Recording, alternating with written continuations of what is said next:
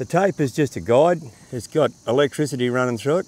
We've got a little tester that tells us there's 10,000, whatever it is going through that. That's really good. That'll give them one hell of a boot. That's a pretty fair shock. Don't pee on it. And that'll just give the cattle a bit of guidance so they don't get caught in a pocket. Because cattle, they don't like being on their own. They like to be with a herd. And we've got a little dog leg there. So by putting the tape, when the main mob go over, everybody goes over together, nobody gets caught, nobody panics, and there's no drama. So how does it feel like when you get zapped?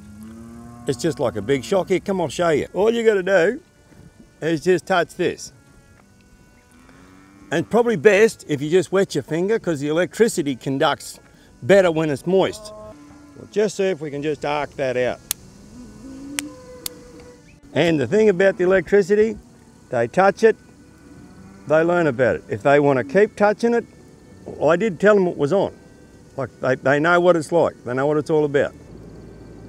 Everybody think cattle are like sheep, that they're all just exactly the same and they're all, you know. Like there is a reason they don't have sniffer cows at airports, they're not particularly bright, but every one of them are different.